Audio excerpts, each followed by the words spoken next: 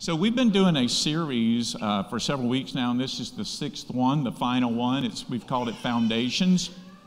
Most of you, if not all of you, were here for those that preceded. Maybe this is your first time here or you're watching online for the first time, so I'll just remind you or bring it to your attention. This all came out of a survey that came out of the Arizona Christian University, their American Worldview Inventory over the ages 20 to 39. And about 60% of them claim to be Christian, but out of the 60% that claim to be Christian, it's pretty disturbing that only 2% of those, or even less than 2% of those, held to the things that we would say are foundational truths in our faith. Things like Jesus lived a sinless life. God is all-powerful and all-knowing. Salvation is a gift from God. The deceiver is real.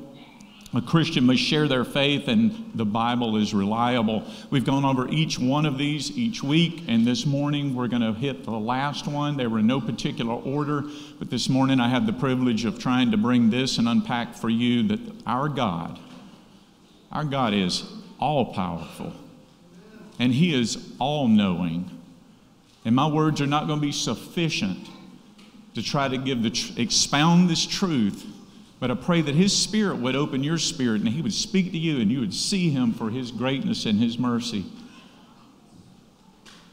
When we say this, there are immutable characteristics about God's nature, and this is just two of those that we're looking at, and the word immutable is not something I use in my daily vocabulary. So I'll point that out to you, that it means it's simply unchanging over time, or it's unable to be changed. He is all-powerful, He is all-knowing, and it'll never change. There's a scripture that puts us together. Psalm 147 says, "Great is our Lord and abundant in power. His understanding is beyond measure." What do we mean when we say God is all-powerful? What are we really saying? There's a word that tries to capture this, and I'm no scholar, but this word is omnipotent. Now, in the King James Bible, I found it's actually in the word, but the English Standard Version that I'm usually using uses the word the Almighty. But simply what this word omnipotent means is there is absolutely nothing that God cannot do. He has all power. So what does that mean for the Christian? If you're a Christian, if you know Him, then it should give you great comfort, that should give you great peace, because He not only has all power, He not only is all-knowing, but He is all good. So this awesome God that has all power in the universe, He would never use this power that He has for evil. And that should give us comfort. Here's a scripture that I have learned and stood on. Romans 8:28 says that, "For we know that for those who love God, all things work together for good, for those who are called according to His purpose." This is the first scripture that anybody ever shared with me as a new Christian. 1991, my sister shared this with me over the phone, and I was in a state in my life that things were devastating and torn apart and falling apart, and she shared Romans 8:28 with me, and I found absolutely no comfort in it. Because when you're in the middle of a difficult situation, and your life is falling apart, and somebody says, well, God's going to use this for good, you don't get it. But the point I've learned in the last 3 decades of walking with Christ is that it's for those who love God, and I'm living this life according to His purpose. So what do we mean when we say God is all-knowing? There's a word for this one. It's omniscient. It simply means that God has perfect knowledge of all things. There's nothing He doesn't know. You're never going to go to God with a problem. You're never going to have a problem so big that when you go to God and you talk to Him about it, He's going to say, well, hold up. Let me go check on this. Let me go figure this out, and I'll get back with you, because He already knows. There's nothing going to shock Him, because there's nothing He doesn't already know. He just wants me to admit it. He just wants me to bring it to Him. We put it all over our money. In God we trust, but I have to ask the question this morning, do we have it written on our heart? We've got it written on our money, but is it written in our spirit? Do we trust Him? It's easy to trust Him when everything's going good. It's tough to trust Him. It shows where you're at in your relationship when everything's going bad and when everything's difficult and things are being stretched, if you trust Him. We believe God is all-powerful, and we believe He's all-knowing because the Bible describes Him this way, and I don't have time to go through the Scriptures. You'll have to do this on your own. I challenge you to go look it up. I'm just going to summarize a few of these just to give you a taste. We know that God's all-powerful because He holds all things together, according to the book of Hebrews and Colossians. God can make people do what He pleases. According to Romans chapter 9, He's done it in the past, and according to Revelation chapter 17, He's going to do it in the future. God's power is evident in creation, and God refers to Himself in Genesis 17:1. He refers to Himself as the Almighty God. There's nothing too difficult for Him, according to Jeremiah, and His purposes cannot be stopped, according to Daniel. He does not get tired and He does not get weary, according to Isaiah, and all things are possible for Him, according to the book of Matthew. He has the power to save and keep a believer, according to 1 Peter. And according to the book of Corinthians, the first one, He raises believers from the dead. He is Almighty God. There is nothing He cannot do. But He does choose to limit Himself in several areas by His own choice. Nobody limits Him but Himself.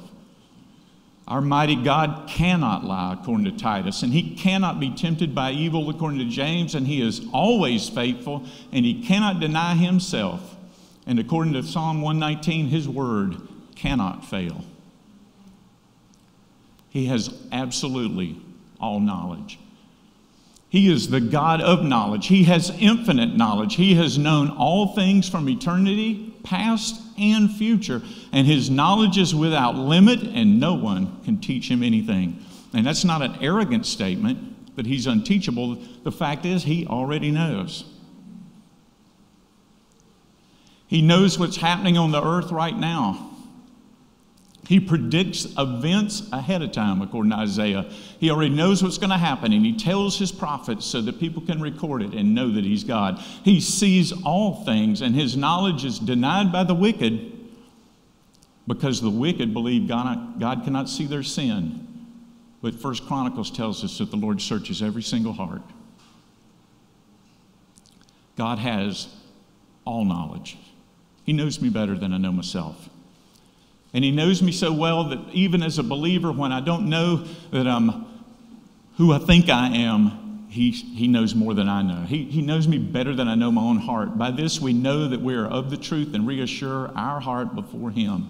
For whenever our heart condemns us, God is greater than our heart, and He knows everything.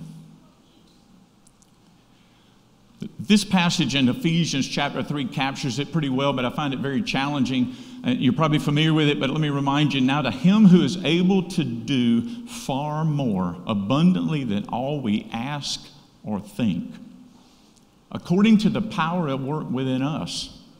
To Him be glory in the church and in Christ Jesus throughout all generations, forever and ever. Amen. I find this verse very challenging. If you captured that verse, what he's saying is God's power is so great. You'll never go to God and pray about something that's so big in your life that God goes, well, that's just too big, because you can't even think of the things that He's capable of. His power is so vast and so magnificent, it's beyond my ability to comprehend and think of the things He's able to do. But what's really challenging to me about that verse is He says that power works in us. What does that look like? How do we do that? Now, I want to be clear. God hasn't surrendered His power to us, but this God that we're talking about this morning, He's entered into relationship with us. And the fact that He's entered into a relationship with us is that He includes us in the work that He's doing on the earth right now, because it's His purpose, remember? So how do I do this? The way that I do this is I have to choose to live an intentional life, and I have to live it on purpose. I have to live it for His purpose. And the best way I've learned to do that is I have to be a man of prayer. I have to spend time in prayer. I have to spend time with God, and I have to listen. And I have to be a person who's a worshiper, and not just on Sunday morning. I have to live my life listening to music that builds me up and allows me to enter into worship to this great God who deserves to hear my worship. And absolutely, I have to be a person of obedience to His word that He's revealed, And it absolutely requires of me sometimes that I live a life of sacrifice. There's some places I can't go, some things I can't do, and there's some things that I won't participate in because I'm trying my best to be a man of obedience and serve my God and live for His purpose. Because I want that power working through me so that it'll touch the life of someone else. Because this gift that we've got is best given away. Why would anybody who claims to be a Christian not believe maybe that God is all-powerful and that God knows everything? Well, maybe some of the obvious questions that would come to mind that we might attempt to look at this morning is, if God's all-powerful, then why does He allow bad things to happen? And I'll admit, I came to Christ. If you don't know my story briefly, I'll just tell you, I was a 31-year-old adult, and I'm ashamed to say that I waited that long to come to know Christ Jesus as my Lord. But it was the difficulty in life, the bad things that happened. I was an arrogant, proud, young guy who was determined to do things my way, make my own decisions, and answer to no one. So He allowed me to run out of self. He allowed me to hit the end of myself where everything I had built up was falling apart, and I have wrestled with the fact that He lets bad things happen sometimes since the moment of my conversion. When I was over in Garden City, Georgia, over here at Kessler Point Apartments in 1991, and I knelt by the side of my bed and I said, God, I believe you are God, and your Son Jesus died for my sin. And I accept you as my Lord and my Savior. And if you can use a man like me, I'll serve you the rest of my life. So I don't know who He is, but I think I'm going to need that Holy Spirit that I've heard people talk about, because I can't live this life by myself, and I can't live it in the flesh. He's got to be living it through me. And I made a mess of my life up to that point, so I needed it fixed. And I cried out to Him and I said, if I've waited too long in my arrogance and my pride for you to fix this mess that I've made, I'm still going to serve you. But if you can save it, if you can fix it, I'm asking you to do it. Now, a few years later, I went through the transition of life, and somebody said to me, you know, you just didn't have enough faith to believe God to save that situation. And I think they missed the point. Because the point was, my real problem was I was a sinner. My real problem was that more than I needed God to fix anything in my life, I needed a Savior. And the outcome of the prayer that I prayed, asking Him to fix my situation that I had created, whether it came to pass or not, didn't determine the amount of power that God has. He is great, and He has all power. He not only has all powerful, He is the all powerful, and He knows all. And He's always good. Because every good thing in your life came from God, whether you recognize it or not. Every good thing that happened to me prior to 1991, whether I gave Him glory for it or not, it came down from Him. James puts it this way. He said, every good gift and every perfect gift is from above, coming down from the Father of lights, with whom there is no variation or shadow due to change. So you might ask this question, some people have, if God's so powerful and if He's all powerful, then why doesn't He create a universe where evil doesn't exist? Is He able to do that? Certainly He could, if He wanted to, create another universe that evil doesn't exist, but why would we expect the fact, if He did, that we would be there? Now, I don't mean by that, okay, if God created this other universe where no evil existed, you'd be too evil to be there. That's not what I'm saying, but the point is when God chose to create Jim Mclean, He knit me together in the womb of a woman named Joanne Mclean in Saraland, Alabama, married to a man named John Mclean. And if you change any part of that combination, I cease to exist. If God created another universe where evil didn't exist, I wouldn't be there, because He wouldn't have created me. Now, there'd probably be somebody else there, but it wouldn't be me. And the point is, at least I see in my word, is that my Bible tells me that God desired a relationship with you, and I'm so humbled He desired a relationship with me. So He chose to make me, and He chose to make you, and you're no accident. No matter what the lead up to your birth is in this world, He created you to have relationship with you. And for a relationship to be meaningful, it has to be freely chosen. For a relationship to be freely chosen, there has to be the possibility of rejection. And it's that possibility of rejection that sets us up for sin to exist and pain to be experienced, and it's part of the experience of being human on this earth. Job cried out. If you're familiar with the book of Job, he cried out, "Why was I ever born?" Now, he was in some difficulty far surpassing anything I've ever experienced, so I've never quite been there, but as he cried out, "Why was I ever born?" him and his religious friends went around and around for about 37 chapters asking questions. Why was he born? What sin had he committed? Why did this happen to him? Is it something he knew, something he wasn't aware of? But in chapter 38, after Job pleads with God to show up and explain it to him, I can relate to where he was at. When you go through difficulties, I think you can relate. Job was crying out and he was saying, "God, I want you to show up because I want you to make this go away." Or in the middle of my problem, show me what I did that caused it so that I can repent of it and it can go away. But in chapter 38, God shows up and God starts asking some questions.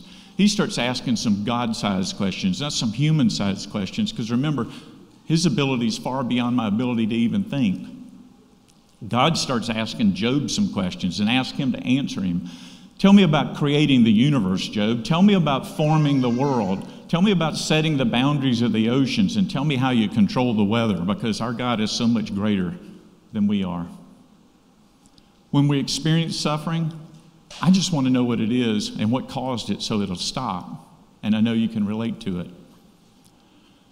But what we sometimes have to do is just recognize our limits of our understanding. If God explained it to me, what makes me think I would be able to comprehend the explanation?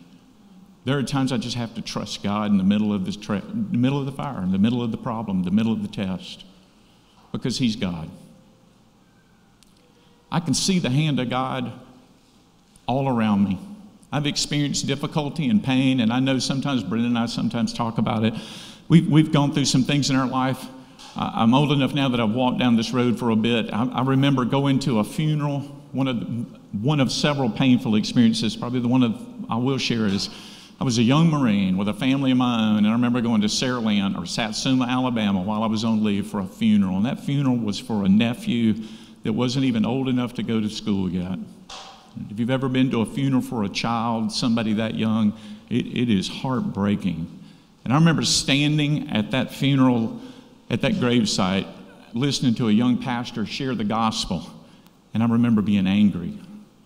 I was angry because I wasn't serving God, and I was angry because He took that opportunity to share the gospel of Jesus Christ, because I was, again, angry. I was filled with arrogance and pride, and I was not yet ready to humble myself. But I have learned over the years, I see the hand of God all around me.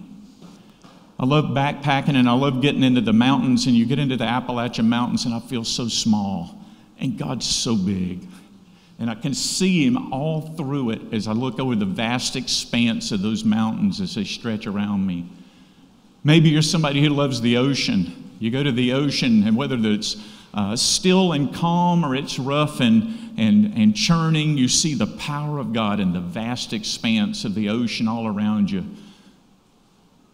And then in storms, I see the power of God in the storm. And His power is beyond the storm, as powerful as that is.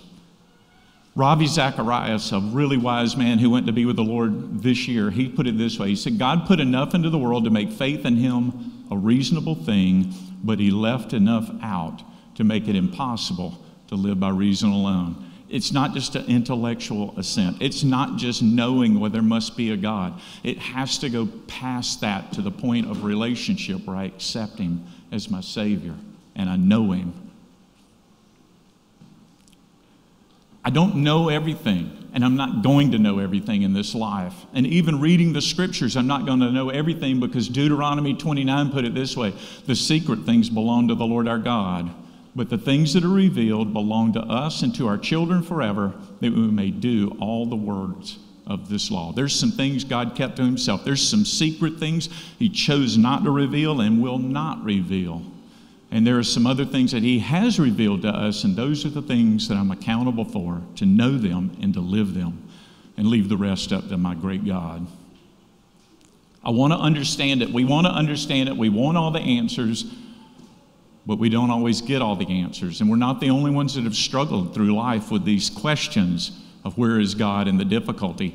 I'll use Gideon as an example. Gideon spoke out and he said, "Please, my Lord, if the Lord is with us, why then has all this happened to us? And where are all his wonderful deeds that our fathers recounted to us, saying, did not the Lord bring us up from Egypt? But now the Lord has forsaken us and given us into the hand of Midian." What Gideon is saying is, I've grown up hearing about God all my life.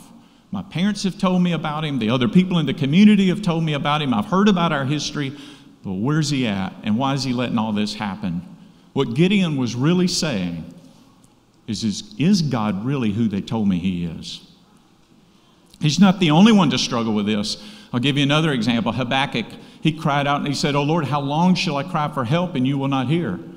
Or cry to you violence and you'll not save? Why do you make me see iniquity and why do you idly look at wrong? Destruction and violence are before me. Strife and contention arise, so the law is paralyzed.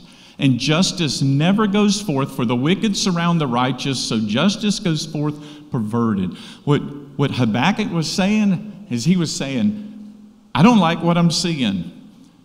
I'm seeing people taken advantage of. I'm seeing people that are being abused. I see injustice in this world, and I see people with power mistreating those that don't have it. God, why do you allow it? And what are you going to do about it? And why haven't you done something already? And in the next chapter, God speaks up, and what Habakkuk hears is not good news, because in his life and in the situation he found himself, it was about to get a whole lot worse. But at the end of chapter 2, he says something very powerful. He says, "The righteous shall live by his faith." That's where it doesn't matter what you go through or what you're seeing, you still know God is all powerful, and you've entered into a relationship with him, and you're walking by faith, not by sight. And the way to do that is what he said just before this. I have to know what God has said. I have to be a person who's in his word. I have to get the word of God in me. I have to be a part of the story. I do that by writing it down. I do that by memorizing it. And then I do that by standing on it. And I stand on it until it comes to pass. And if I don't see it in this life, it'll happen after I've left. But I'm trusting God to the end that he's going to be true to his word. This is one of the other favorite scriptures of mine, Isaiah 40, verse 31. It's a little different. It's not a background slide because this is a photograph of a card. My sister sent this to me in 1992. I was a new Christian. I was struggling to walk this life of faith that I'm trying to communicate to you. And I was having trouble and difficulty, and everything was still falling apart. And I'd been in this about a year, and it wasn't happening like I thought it was going to. I didn't understand what it was going to mean to walk this out and live this day by day. And she sent this to me in the mail, and I've still got it. It's still on top of my toolbox. Back then, I was an aircraft mechanic by trade. It sat on my toolbox. I had my own toolbox at work, piece of plexiglass across the top, and I slid that card underneath it. So every time I went back to get a 9/16, or I'd go back to get a 3/8 drive ratchet and head back out to do some work, I could look over there, and very quickly I could remind myself, hey, those that wait upon the Lord, they're going to renew their strength, and they're going to mount up with wings as eagles. I didn't know what that was going to look like, but I knew it was going to do it if I just keep on standing. They shall run and not be weary. They shall walk and not faint. And it was at a time when I really felt like fainting, and I really felt like being weary, and I really felt like this just wasn't working in my life. So I've still got that card, and it's still on top of my toolbox. It was the second scripture somebody shared with me in this walk of faith that I've entered into. What it comes down to really is just God is sovereign. He contains and controls all power. It is all within his control, but our God has given free will to mankind. Now, the church has argued over this for a number of years, how far his sovereignty stretches and whether man has free will or not have free will, or how much free will he has. But God is all powerful.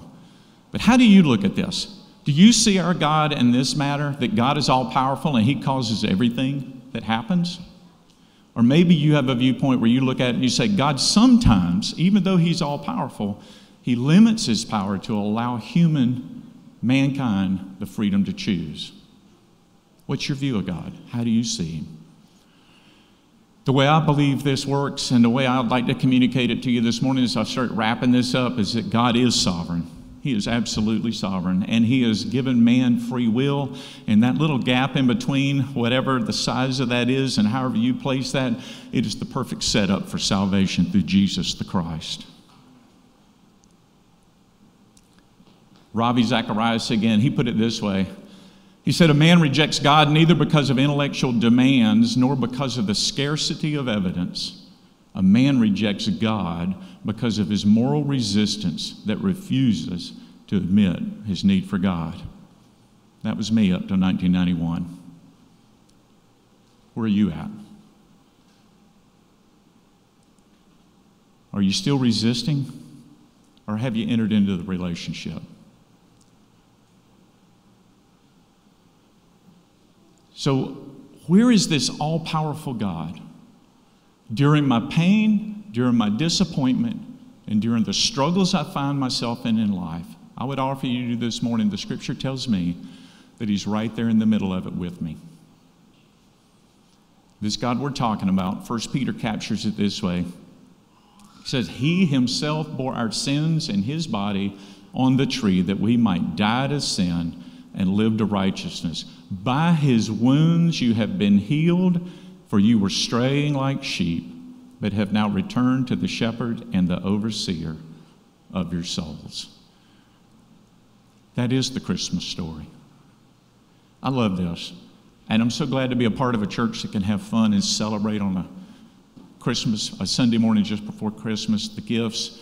We have a big family. We'll be gathering several times over the next week or two and exchanging gifts. I encourage you to as well, and enjoy the time that you have with those you love. But the Christmas story is not about a baby in a manger. Christmas story is not even about Jesus on a cross. Christmas story is not even about Jesus in a tomb. For me, the Christmas story is this. There's an empty tomb, and my Savior lives. And He is coming one day again for me. And I will go and be with Him for eternity. And it's a decision each one of us has to make. And that for me is the Christmas story, the most important decision you'll ever make. And I just want to ask you this morning, have you opened the greatest gift that was ever given? Or are you leaving it under the tree and walking away from it again and saying, I'll do that later? You can take care of that today, whether you're in this room, whether you've been in church for years, or you came today just for a visit, or whether you're online and you're watching by streaming. There's no greater gift than the gift of life that comes from the all-powerful God who knows you and wants relationship with you and provided a means and a method for it to happen. All I have to do is accept it. We're going to close in prayer, and then we'll have some people in the back that would love to pray with you. And if you're online and you make a decision for Christ, we would love to hear about it. We'd love to encourage you, pray with you, and help you along your journey. Reach out to us through instant messaging or send us an email. But if you're in the room and you want, we'd love to pray with you in the back. And at the same time, I recognize this is Christmas. And not everybody has a family to spend Christmas with. And not everybody is joyful going into the Christmas season. And maybe you're one of those people that are struggling right now. You're going through a difficult time. And you just need somebody to encourage you, somebody to stand with you, and somebody to pray with you. We'd love to meet you in the back and pray with you about that as well. Heavenly Father, we praise your name and we worship you and honor you. We seek your face, and we're so thankful this Christmas, Lord, for the ultimate gift, the gift of life, with the loving God who has all power and all knowledge and chose us in eternity past to spend eternity with you. We pray, Lord, for the person here who's struggling, the person, Lord, who's in a difficult season or difficult time, and we pray, Lord, for the person who still is resisting your loving outreach in your hand. And we pray, Lord, that you just be with us as we go through this week. Help us to live our lives on purpose for your purpose in Jesus' name. Amen.